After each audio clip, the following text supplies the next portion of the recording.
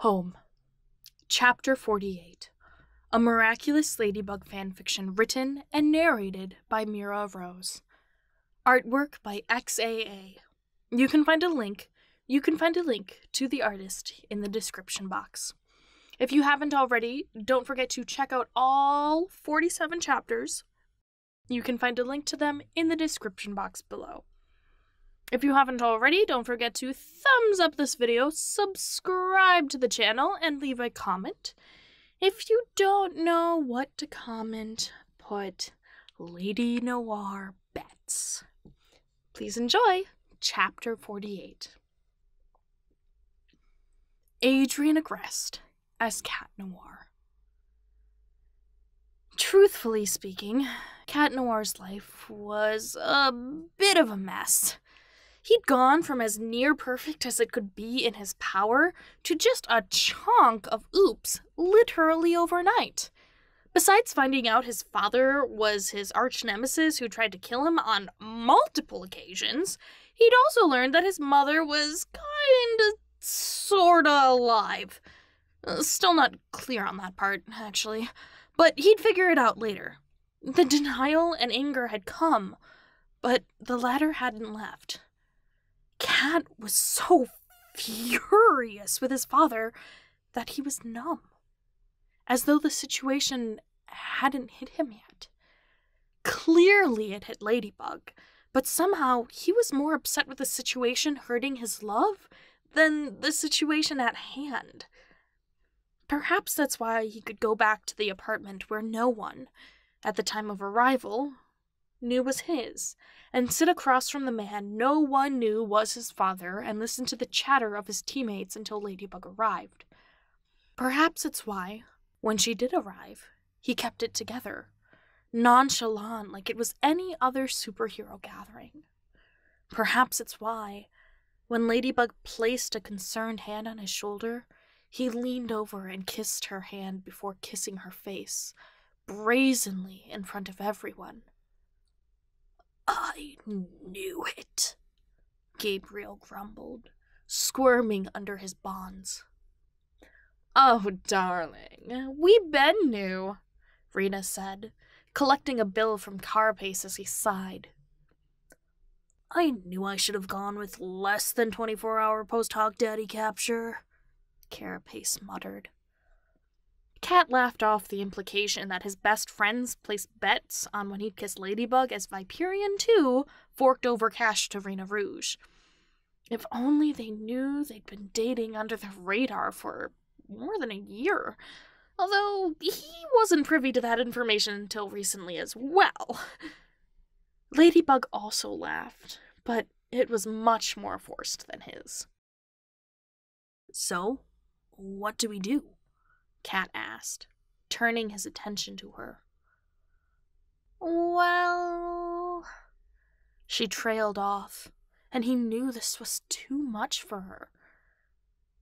"Hey," he said, "we decide together, okay?" "I'm back!" The door snapped open, clattering as it hit the wall adjacent, to reveal Queen Bee in the threshold. Had she kicked it?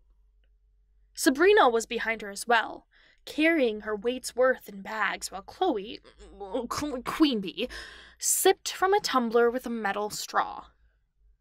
"Ah, that's why.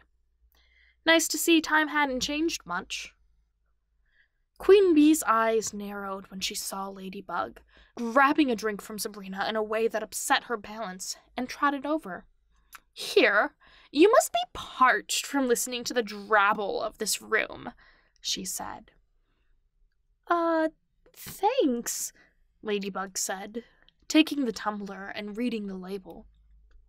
"Wait, we haven't taken this loser in yet? Even though you're here?" "No, I'm..." Ladybug hesitated. "Debating." "Girl, what's there to debate? Super terrorist, duh. What, you can't be rational because he's Adrian's father?" Ladybug crossed her arms. "What's that supposed to mean?" Girl, please. Buzz off if you're going to pretend to not know. I've seen you look at him at events. The looks you give him is enough to make a woman flutter with jealousy. Cat sat, smug, as he listened to Queen Bee go off. It was that noticeable that she liked him? That made him incredibly happy, but he'd never volunteer that information. At least, not as Cat Noir. That'd be weird. She's right, he interjected. Just because he's a celebrity and a friend's father doesn't mean he's not subject to the law. The room stared at him. So that's it then? Rena Rouge interjected. We just hand him over to the cops? He shook his head. No, we take them in together. Clearly, the rest of the room didn't follow. Even Viperian's stare was suspicious. Cat, Ladybug began, putting a hand on his arm. Come on, folks, he said, standing up.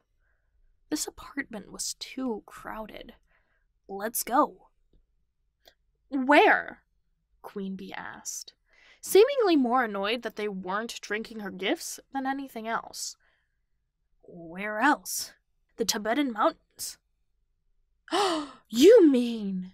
Rena Rouge began, clapping a hand over her mouth. Ladybug might be the guardian of our Miraculous, but we need to go to people with more experience as to what happens when they're abused. I chatted with Noir a bit. Noir crawled out from the bag he brought, trembling as Gabriel growled. And he's agreed it's the best course of action.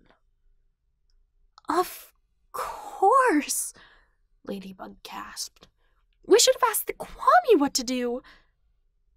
I'm guessing you want Daddy to pay for this, Queen Bee sighed, clearly ready to detransform to use her phone.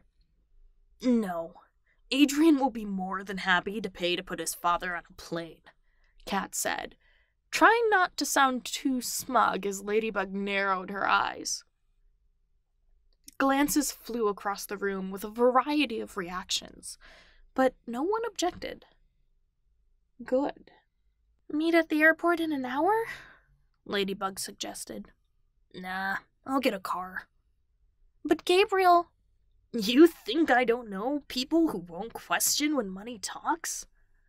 For once, Cat was happy for his upbringing and underhanded tricks. Leave it to me, LB.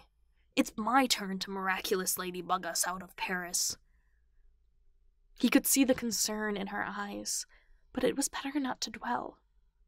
She nodded, a sign of timid trust, and he left to go be, well, himself. It was time for Adrian to pull every favor he had. Thank you so much for listening. Chapter 49 is on the way. In the meantime, you can check out these other Miraculous Ladybug videos for more fanfiction. I will catch you in the next one, and if you're still listening, put Money Talks in the comment section. I'll catch you in the next one. Bye!